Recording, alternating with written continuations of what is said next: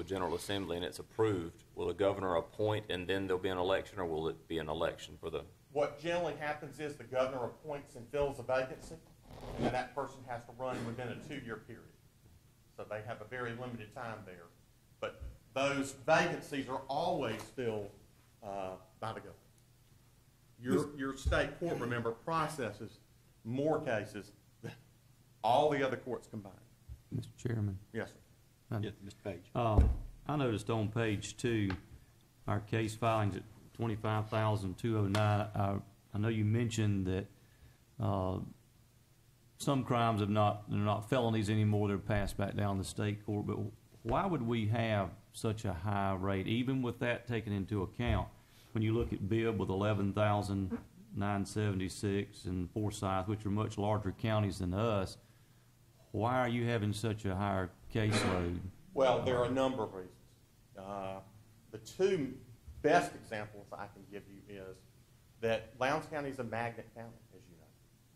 Folks come from all over the surrounding counties into Lowndes County to shop, to do business, to work, and some of those individuals, not all, thank goodness, but some of those individuals come into Lowndes County and commit crimes. You also have I-75 running through here. And if you look at the number of cases that traverse the exits on I-75 every single day, if you've not looked at those numbers, you will be shocked. And unfortunately, a lot of those people come through Lowndes County and they are drunk, intoxicated, they are high on prescription medication, they are speeding, they are driving on a suspended license, they have no tag, they have no license, they have no insurance. And unfortunately, a lot of those cases that come through, those folks get to come see me. And those, I can list about 10 others, but those two things would be the primary reasons. You also have a lot of law enforcement here in Lowndes County. A lot of agencies, as I said. And of course, if you're just comparing our caseload to a few counties here. Right. If you compare it to the caseload of the counties that are larger than us, you will see truly large caseloads that go into the hundreds of thousands of cases, as you can imagine. Any Mr. Chairman, other question? Yes. I had a question, in regards to, first and foremost, I appreciate everything you do, and I value what you're saying. As with everything come finance, how much money are we looking at if we go to fund an additional judge? I can't give you a specific number at this moment in time. I know that Mr. Pritchard, Ms. Black can give you the statistics on exactly what that would cost to fund an additional position. And, because it is more than mere salary, because there are benefits involved and all of that, I would prefer they give you an actual number as to what that is. One of the things that is frowned upon for judges, of course, is to get into the specifics of numbers, because we don't operate the court as a revenue source in terms of what we as judges do every day. I was just bringing it up because I know we really had a tight budget this time frame, and it was really tight, and even thinking about adding, say, 100,000+ or what have you to that particular area, I don't know how to go, but that's all I had. Well, let me just again say to you, without trying to get into any more specifics than I must, remember that in terms of what your court does and the revenue that it generates to fund the positions and what the court does, if you take the revenue of all of your other courts combined, they will not equal what your state court generates in revenue. And I say that because a cut then to any service you provide is going to affect and potentially reduce that revenue.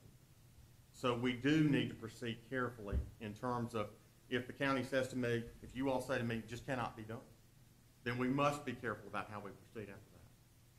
How can you cut services when you're mandated to try certain cases? How would that work? The services that you would have to cut would be things that are within the court's discretion. Most things are not. There are very few services you can cut. You would limit probably violations of probation would be the first thing. And where would that go? Where would it go? Yeah, who would address those issues? If we're not able to fund another judge, They wouldn't be you have to cut. So we would have people violating probation, and they would not be brought into the court system to deal with that issue. This has happened in other counties where there is simply no funding to do that. And that is the only discretionary power the court has. Of course, that means that folks generally will stop reporting to probation, and they will stop paying their fines and fees. But as you pointed out, Ms. Page, the problem there is that I can't deny somebody a trial. I can't deny someone a motion hearing. I can't deny someone an arraignment process. All of these are mandated under state law, and the court will provide those regardless. There are really very few things, if any, that the court has any discretionary control over under the law. Probation violations is one of the only things. Are you taking on cases that are normally or historically have been Superior Court cases and now they're being Yes, that is already begun. pushed to your, because I know you mentioned some things there. Forgery being one. Forgery was never handled by the state court. We handle bad check cases all the time. Lots and lots of bad check cases. But we have never had to handle forgery before we do now. In addition, some of the cases that we have always handled, shoplifting, for example, well, part of the criminal justice reform was to raise the threshold of what is a misdemeanor versus a felony. By raising that threshold, all of those cases that were felonies now come to us. They still are just shopliftings. They are just more of them. Breaking into someone's home is still a felony. Breaking into someone's tool shed in the backyard is now a misdemeanor. So all of those things are being impacted. And of course, you will continue to see the Criminal Justice Reform Commission is not finished. There will be further cutbacks in terms of what are felonies, and they will continue to shift burden upon the counties in order to absorb it. Judge Ed? Yes, sir, Ms. Powell.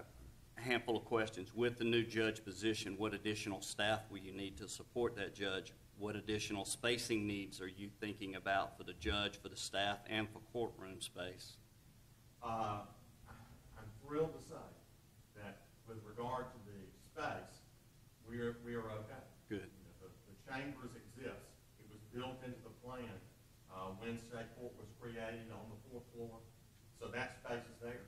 The courtroom space is there. Again, thank goodness. Okay. We can operate, and we already do operate, 2 judges in 2 courtrooms pulling from the same jury pool. Sometimes we operate with 3 judges because Superior Court is also pulling from that same jury pool as we select juries in criminal trials or civil trials. That's a huge savings to our community, to our taxpayers, because it means we only summon one group of potential jurors. If we can all 3 pull from that pool, then of course we're not having to bring in multiple pools. And we can select very easily and pull groups. We just pull them into each courtroom, and we select juries from that and can move forward and plan our whole week. What we try to do now, and like when I came up in the practice of law, is that we go ahead and try to select all the juries for the entire week. And that way, by the end of the day, Monday, in most cases, I can say the jury, you're on a jury for Tuesday, you're on a jury for Wednesday, you're on a jury for Thursday, and then I can release the rest of the pool.